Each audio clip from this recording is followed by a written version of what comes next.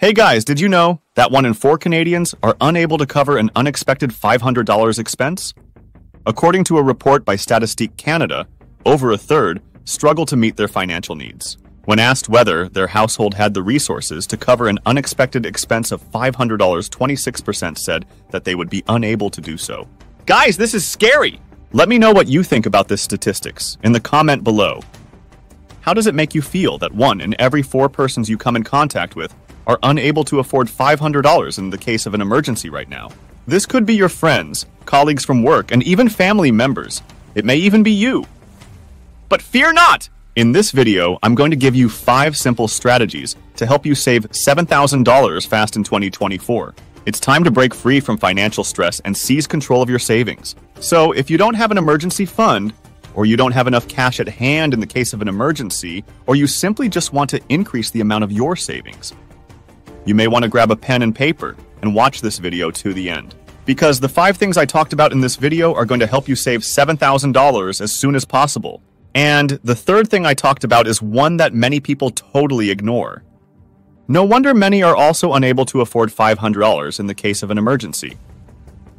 Some people who manage to do this ignore one very important step that can totally change their finances. So let's dive in.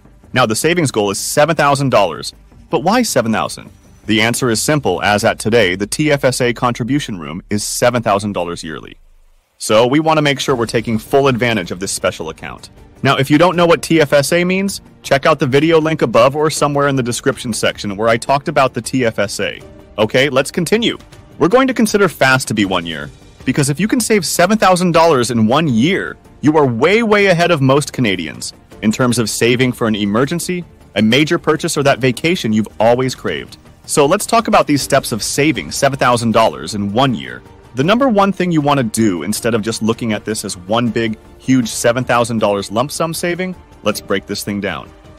Let's break this number down to small, manageable, regular chunks. So instead of aiming for $7,000 right away, let's break this down to smaller savings of $583 every month for 12 months. $7,000 divided by 12 months is $583s. So you don't have to put away $7,000 at once. You will simply save $583s every month for 12 months, and that will get you your $7,000 in 1 year. Or, since most Canadians are paid every 2 weeks, you can decide to break the goal down to every paycheck. And you get paid 26 paychecks in a year. $7,000 divided by 26 paychecks is $270 every 2 weeks. So you can simply save $207 every paycheck. Now, I do know some people get paid 2 times a month. That's still okay. You just divide $7,000 by 24. That will give you 282s every paycheck. And if you're a numbers guy and you want to have some fun with the numbers, you can even break this down to 19T more 12 every single day. For the purpose of this video, let's just say 583s every month or 270s every 2 weeks. Will get you to $7,000 in 1 year. So guys, the thing is, when you break down this large amount of money into smaller chunks, it just seems more achievable. More possible, right? This gives you that extra conviction that you can do this. Yes, you got this. But it doesn't stop there. Now that you have the specific goal for how much you will save to get to $7,000 fast, the next thing is to write that goal down. Yes, write it on a piece of paper and put it somewhere you can see it every day. Stick it to your kitchen refrigerator, your bedside, your bathroom mirror, your screensaver, some poster boards. I don't really care where you put it. Just anywhere you can see it every day and be reminded of this goal. Writing down your goals is like creating a map to your destination. You have a clear idea of where you want to go, what you want to achieve, and the steps you need to take to get there. Not only that, but it also provides you with a sense of focus, accountability, and motivation. Each time you see it, it will remind you exactly where you are headed. So even if you have a bad day, you can still say you know why you do what you do. Okay, so where are you going to get $270 every paycheck to save? Because let's face it, if you had this money, you would already be saving it. That brings me to the second strategy I'm going to talk about. The second thing you can do to save $7,000 fast, and that is to determine your discretionary income. Not to worry if you're hearing the term discretionary income for the first time. Some people also call it your cushion. To find your discretionary income, you're going to do a budget every single month. This is key, guys. It means you are going to write down how much your income is and how much your expenses are. Incoming and outgoing.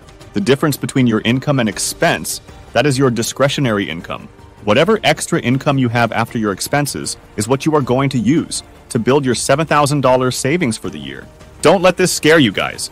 With a Google Sheet, you can quickly and easily put your household budget together in minutes. There are templates in Google Sheets that can help you get the task done easily. To access the Google Sheet template, simply open your Google account. Select the Google Apps tab, scroll down to Sheets, and click on that. It will open the Google Sheet application. Select the template gallery, and under the Personal Templates, you will see the Monthly Budget template. Open that and voila, you are ready to start putting your monthly budget together. Now, this is very important, guys, because what we are trying to do here is simply determine how much extra income you have and put that towards your goal of saving $7,000 quickly. If you have this 5 at 83 monthly or 2 on 70s every 2 weeks paycheck, then awesome. You are good to go. Just open that TFSA account or any other savings account type and start hitting on your goal. If you are not sure what type of account you should be using for this saving, I personally find that the TFSA is just great, as it aligns with our goal of $7,000 a year. The First Home Savings Account, otherwise known as FHSA, is also very good for any looking to purchase their first home in Canada. Just speak with your financial advisor to get personalized advice on what is best for your circumstances. What is really important is that you are saving, and that the money is in a high-yield savings account to be able to beat inflation. Now let's proceed. The number 3 thing you should do to save $7,000 fast. Now, some of you watching this will not have that 583 discretionary income, that cushion at this time every month. And yes, I get it. Times are hard. The prices of groceries, gas, and everything are going up through the roof. I totally understand. And if that is you, if this is where you are at this time, that means you need to find creative ways to lower your expenses. You want to reduce your expenses so that that cushion can expand, grow. You want to free up some money to put towards your goal of saving $7,000 fast. That is cutting out some things that you can cut out. It's true, every individual's circumstances are different. So what I cut out, you may not be willing to cut out. What I give up or reduce, you may not be willing to reduce. Yes, I understand that. But do not be too quick to brush this off. You will need to be a little bit creative to find where you can lower your expenses. Almost everyone can if they look deeper. For example, there was this colleague of mine that buys a Tim Hortons coffee on their way to work every single day. And they get another cup during their lunch break every day. No doubt, like most Canadians, you can say my colleague loved their coffee and cannot cut that expense. But you know the interesting part of this story? We had 2 coffee machines in this office, with different varieties and blends of coffee, including Tim Hortons, available. Would you say that my colleague may still be able to enjoy their coffee and still save an extra $5 every day?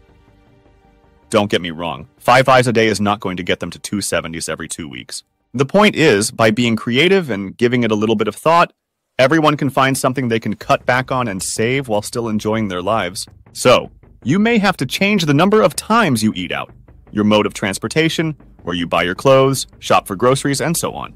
For some of us, we may have to make some really hard decisions, some really difficult sacrifices to hit our goal. But believe me, once you see that savings account swelling, whatever sacrifices you've made will fade away.